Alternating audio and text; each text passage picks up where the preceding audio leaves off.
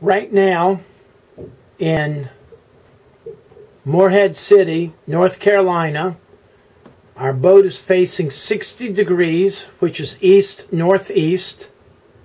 Looking at the magnetic compass, and I want to show you some things that you need to be aware of. All of the stuff that we have sitting up there on the dashboard, all day long, the compass, the magnetic compass, never agreed with the GPS compass. And we figured out why. Look at this. So you can see we swing from 60 degrees to somewhere around 120 degrees. And let's put that over there. Look at it go again. This compass is crazy, but it's not the compass fault. Inside of this bag, there are a lot of small little flashlights with batteries in them.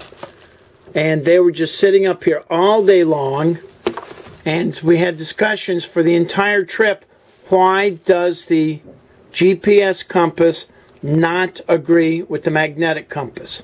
So it's real simple. Things like these flashlight batteries, cell phones, handheld radios, anything with microphones, anything with speakers, anything with a lot of battery power in it can disrupt the magnetic north in a magnetic compass. So if your compass doesn't agree with your GPS or with your autopilot compass, try to pull all the stuff away from the magnetic compass. I'm not going to guarantee they will match exactly, but if there's somewhere in the neighborhood of 15 degrees separation between one compass and the other compass, that should be okay. The reason 15 degrees differential might be okay is this compass is not adjusted, or a compass card has not been designed for this compass, and your autopilot compass, when the installation technician did the 3.5 circles with the boat, he was swinging the compass for the autopilot installation. He was not swinging the compass for the magnetic compass. That takes a different person with a different skill.